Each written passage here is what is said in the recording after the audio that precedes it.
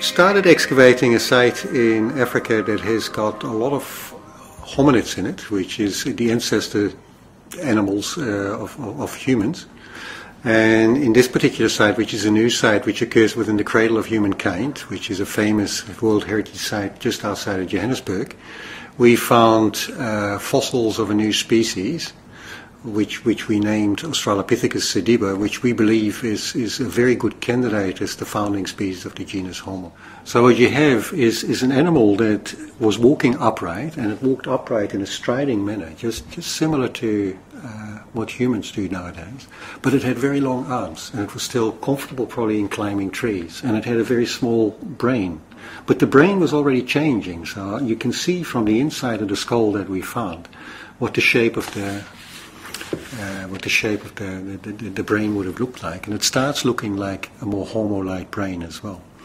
So it is an animal that is completely transitional between Australopithecines on the one hand, which is a genus of animals that existed before the genus Homo came, and Homo erectus, which is the earliest confirmed ancestor of us, on the other hand. So we are speculating that it is possible that what we've got here is one of our direct ancestors that is one of the oldest ancestors to the genus Homo. So this is the jaw that goes with it. So this is the lower jaw, okay, this bit, and that's the rest of the skull. It's not entirely complete, but it gives us a very good idea of what they look like. They had a face that is more pointy than a human face, a very small skull. Okay, the date that we set on it is between 1.95 and 1.78.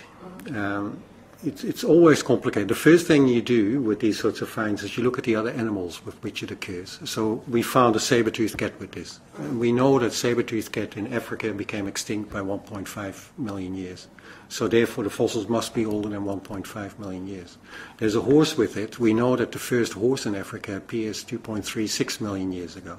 So now we know that the fossil is between 2.36 and 1.5.